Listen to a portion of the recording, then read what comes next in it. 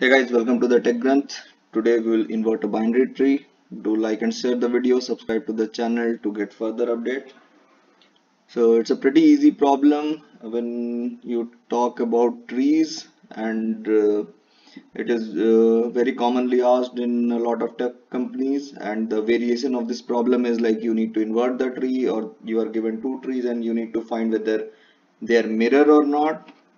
And there is one more variance of this that problem is also present in lead code. I'll solve it further down the line, where you have to find whether a given tree is a symmetric or not. So symmetric tree is like all the childs are like mirror of each other.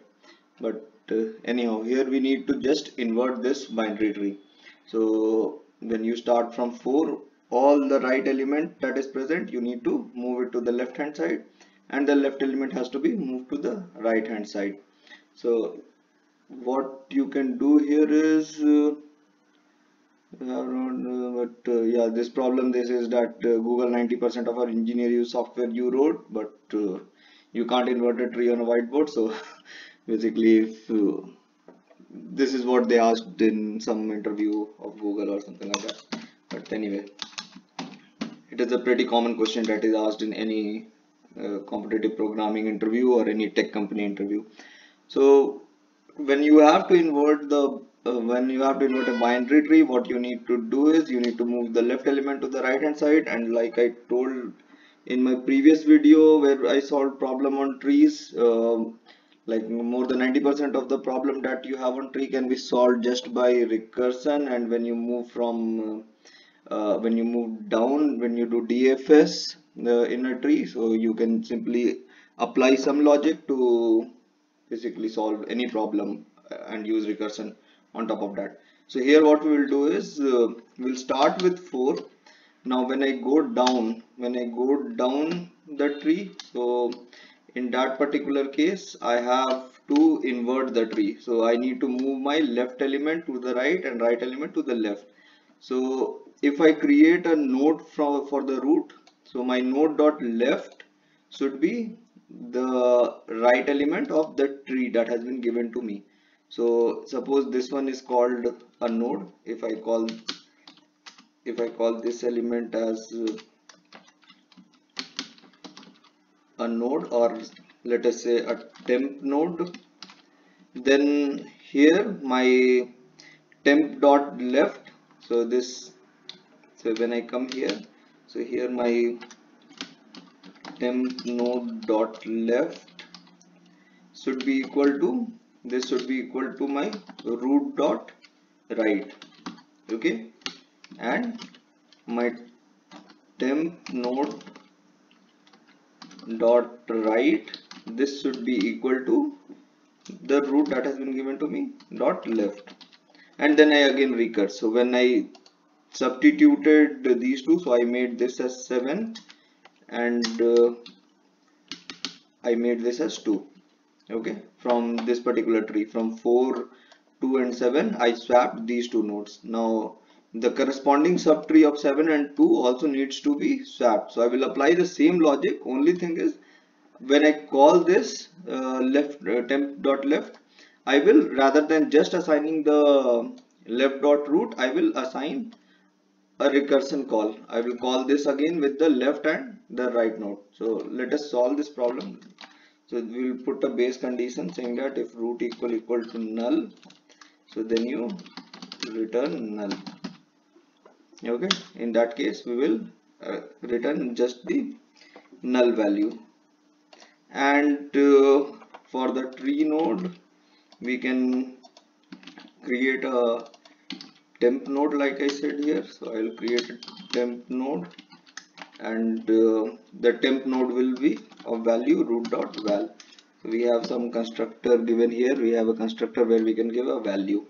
So that is how you will assign this. And for the left, so we need to give this dot left and we need to give this dot right. So these two things we need to assign.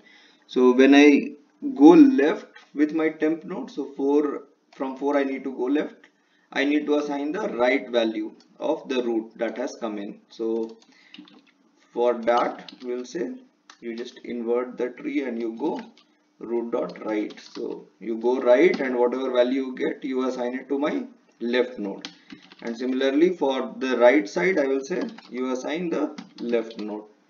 Okay, so for my temp node that I am creating, for my temp node, the left side of my temp node will be the right side of the actual root that I have got, and the right side of this temp node will be the left of the actual node, or the left of the actual tree that I have got. So that is how I will assign the left and right to me, and in the end I will just return my temp node. So let me walk through this problem once. So if I have to walk through, I got the root of this tree, which is 4. So I created a temp node like this, 4. Now temp dot left is equals to invert the tree and you go right. So from this tree I went right and I came here with 7. Okay, so 7 is not equal to null. I will go ahead, I will create another node with 7, and then again I will go right. So I will come here to 9. Okay, so once I reached here 9, I created a new node, and then again I went right. Now this time when I went right of 9, so that is null, so I will return.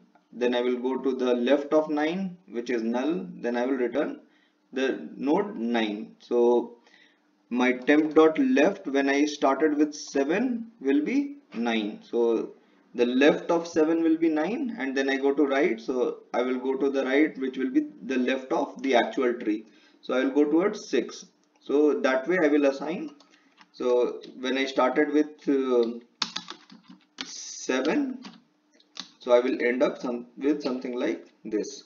I will have 9 here, and I will have 6 here. Okay, so that is how, and then this whole subtree will be left of 4, and the right of, and whatever is the left side of 4 is, this subtree will be moved to right of the 4. So that is how this recursion will work. So let us submit this problem. Let us run this code on this existing test, and then we can just submit the problem. It's a pretty easy problem, and oh sorry, this was stupid. I do tend to make these kind of mistake.